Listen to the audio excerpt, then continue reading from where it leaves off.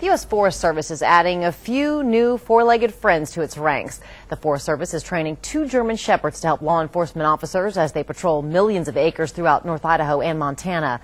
From our North Idaho newsroom, KXLY4's Andy Bishop takes us inside the training. Where's that?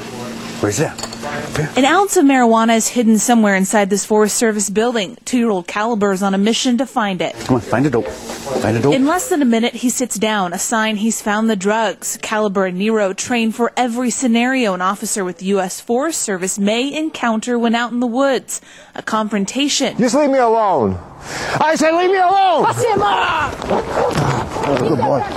To catching a suspect who just won't stop. We have drug gardens, we have issues, we have problems. We have people that are there that have warrants. We run into folks that are hiding. Officer Kayla Jackwith works on the Bitterroot National Forest. Her backup is often hours away.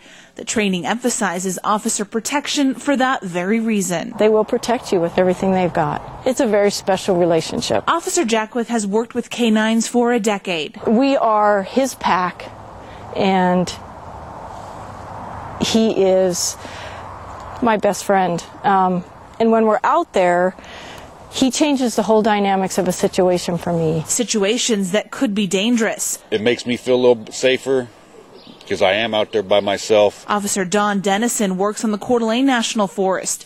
In the past year alone, there have been 4 homicides on forest land, including the murders of Cynthia Buick and Neil Howard near Dobson Pass in the Silver Valley. That's a huge number for homicides on National Forest. We've never seen that in previous years. Making the need for Caliber and Nero even greater. I see the crimes going out into the forest, and it bothers me, because that's where people like to get away from the telephone, the crime, and people should feel safe on the National Forest. In North Idaho, Annie Bishop, KXLY4 HD News.